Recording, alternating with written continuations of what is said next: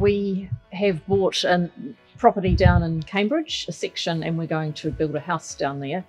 And we decided to sell here before we started building so that we could free up some cash. Well, we did a fair bit of research around agents for about 3 or 4 months beforehand. We went to some open homes to see some in action. Also the testimonials they had on their websites, and Kelly's testimonials were very good. We had one weekend of open homes and unfortunately then went straight into lockdown, and I went into a bit of a spin because of that, but Kelly, bless her, kept us, or me, under control and continued to be positive throughout the entire lockdown. And she got a whole lot of people booked in for viewing straight after that. There was large numbers coming through.